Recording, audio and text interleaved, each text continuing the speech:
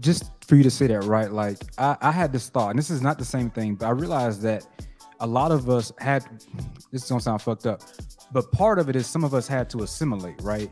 We had to assimilate to survive, which if you look back in the 1930s and 40s, it was, you know, the perming of our hair, right? Straightening out with those hot combs, learning how to survive. And I think we don't see how we are right now as a society, as like a black unit. Like some of us are making it, right? We're doing well. But then you got the Pookies and the radio. It was like, well, you stop fucking, please. Like, how many more kids do you plan on having? Because those are my old tax dollars at work, and I don't feel like feeding anybody's fucking kids. So yeah, I don't think we really fully understand. Being honest, I don't think.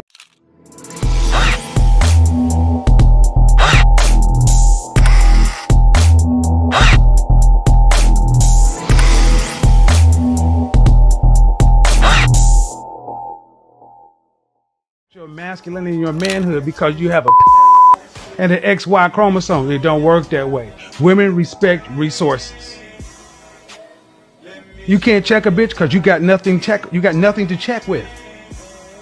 The only place you dominate is in the bedroom. Dominate on the balance sheet.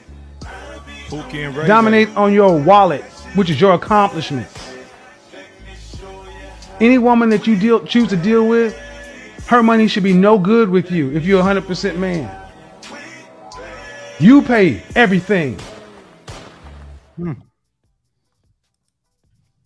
Pookie and Ray Ray ain't hearing none of that. Pookie and Ray Ray like, look, man, I'm getting to bring back that car empty. You know what I'm saying? And mad at you because you ain't put gas in the car, drove all day. Like, you ain't telling Pookie and Ray Ray. They like, look, I need you to look out for me. I need the cereal from your mama house because I'm going to go to your mama house while I'm dating you and get my clothes washed and no commitment to you. Like Pookie and Ray Ray, they savage. They don't give a damn. They don't give a damn, right? Well, I think of it like this, is right. Like you hear all these people kind of coming for him with this heat after he's passed on. And it's like you only look at the man from one dimension, right? Like he was hard on men and women. He was just a hard ass, right? Yeah. He was basically saying, be your best self. Like stop giving yourself an excuse to be lazy. And I think in this video, you hear him saying, man, yeah, you think it's just about having an XY chromosome and a big dick. And it's like, no, where are your resources at? Where's your network at? Right? That shit matters too. Like you said, the balance sheet, which I'm assuming, BG, you need to go Google. It's okay. You can just what the fuck? Up in the background. Just fade back. It's cool. Just ask Google. A balance sheet is yo. No, but seriously, I think like when you are a man, and we know this, right? It takes a leader to raise other leaders. When you expect 100% out of yourself, you expect it from the people that you mentor. And what he's telling men and women is you got to be your best self. Stop leaning on a half-ass thing and be the best version of you. And people don't want tough love. They want soft love. They want a hand-me-down. He was like, no, be a man, be a woman, own this shit. Man, I think the thing came in right because he always talked about high value men. So I don't actually go against this message, although you heard me a little bit. What I say is I think men need to give women all the equality they want. So if they want to go out there and work hard and make all the money, hey, baby, you can fund 50-50. You can take me on the first date. You can do whatever you want to do if you want this equality. Because if you want true equality, you're going to get it, not equity. So, but I do get where he's coming from, where he's talking about the high value man, right? If you claiming that you're a high value man and you want a feminine, submissive, stay at home wife, yeah, you got to understand that those type of things got to happen. I think his words get misconstrued because a lot of men want to conflate themselves into the high value man part and miss the money. And when it's like, you know, I still should get this, I still should get that. And something else that drives me crazy, a lot of these guys make $40,000, want a stay-at-home wife. And man, even I don't get that, right? And we talk about the men inside the league, and the men inside the league make less than 100, and so it's nothing wrong with having a working wife. If you make, where is it you can live right now making 40 and feed a stay-at-home wife and then maybe probably have kids too? Like, where can you live like that at? Man, I don't know, and that's one thing that I don't get. So I think there needs to be a deviation. BG, we right? asking you that question. Where can you live at? He would tell you his girl work. Look, it's not on the streets though. I'll tell you that much. Let me tell you, I like that you chimed in. You do know a lot about mentoring. That man took a tour to Africa and brought a man back. He mentored. That's what he did. Mentor this guy here. This guy here. Some men are entitled and believe they deserve the best without having anything. Miss Joy said subsidized housing. Yep, that is it. They do feel entitled, but also do our female women. They feel they are entitled to a man's money. That dude, you didn't have anything to say about KevinSamuels. Man, the thing I love about KevinSamuels, and I think it's so funny how when a person dies, you have a moment of reflection, and you go back and like some of the old stuff, and you're like, wow. And and how we came about was the fact that somebody had that video. I think Pastor Life. I think I first really got on to him when you used to sit on your couch and you used to watch him. And he's like, yeah, this is the thing. I'm like, man, what this dude talking about? And he's like, oh yeah, you ugly, and the whole point was, I don't like your paraphrasing. Why you feel ugly right now? Woo, woo, that's what it is. I got what I'm following. He don't know that language. He bougie now, but go ahead. You gotta move the tennis this way.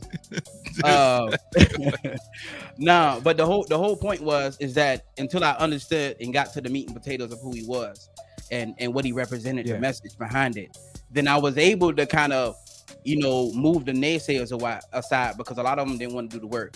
A lot of them didn't understand what he was bringing. They didn't understand. They didn't want to think like that. It's easy to get all your information from IG, and you follow this couple and out couple goals and taking trips and you're doing all this other shit that it really don't mean nothing.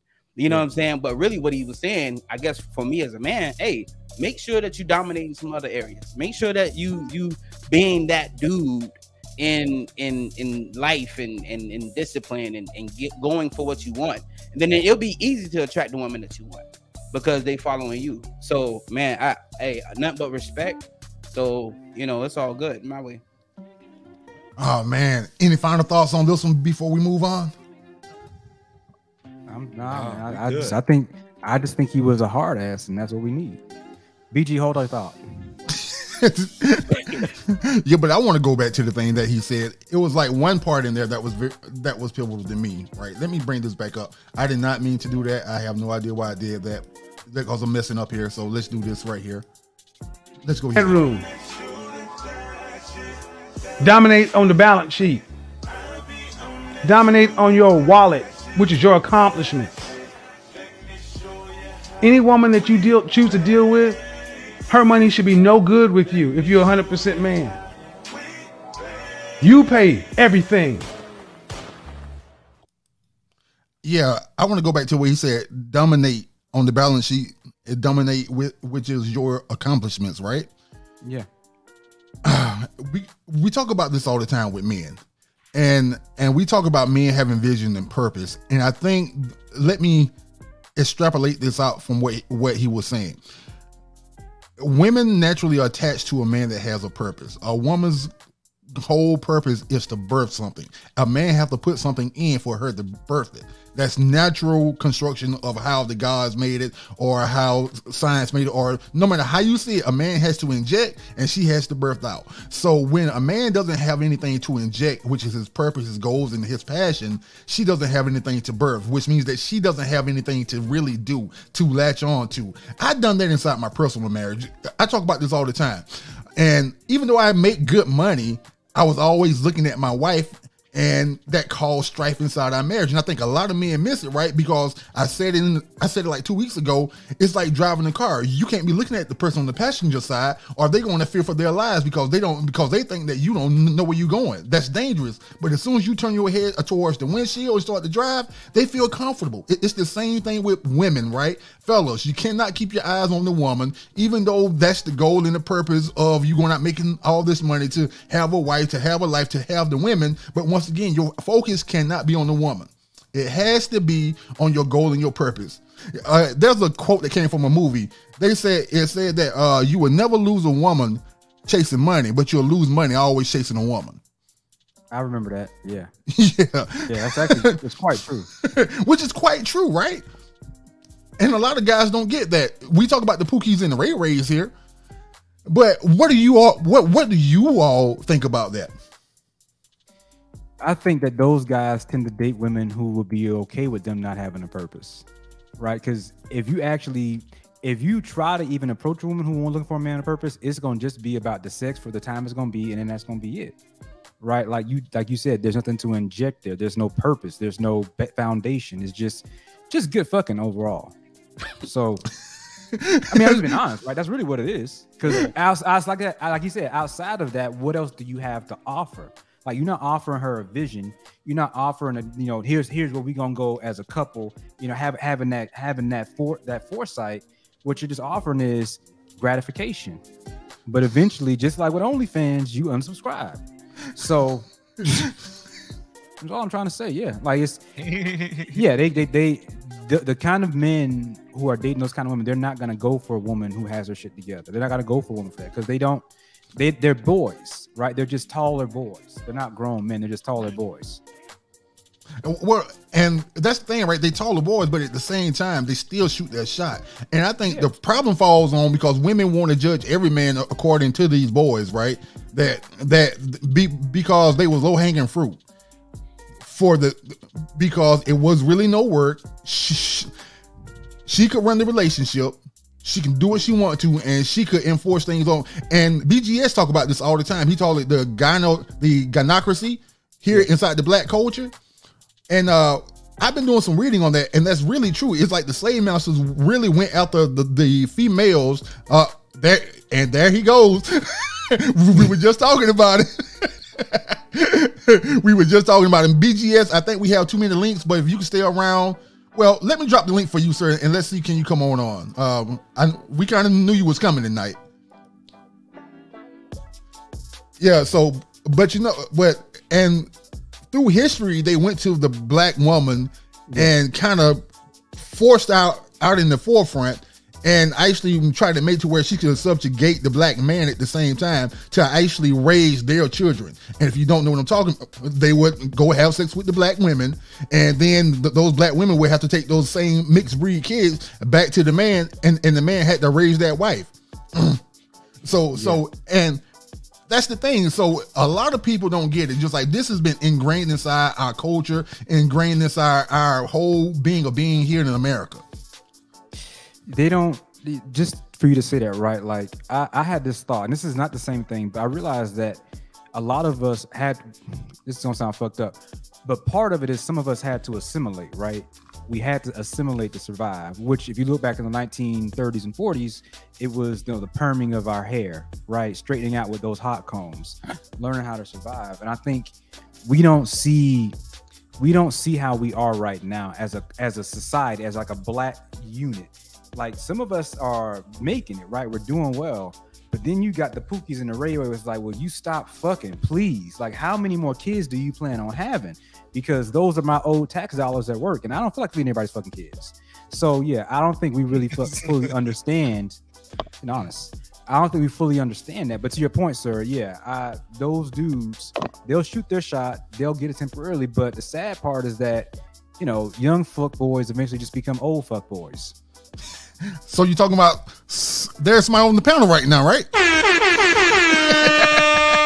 Look at him looking frying up. So that dude, we don't have any of those boys here, so I don't know who you referring to. You sound like an Eddie Long testimony right now. Please don't bring up his charge. Testimony right now. Don't bring up his charger. Well, the Dodge Charger is the #1 sign of the fuck boy. I don't know where. No. That's and challenges. They're interchangeable. Hey man, they think on me. CC. You know what it is? That's what it is.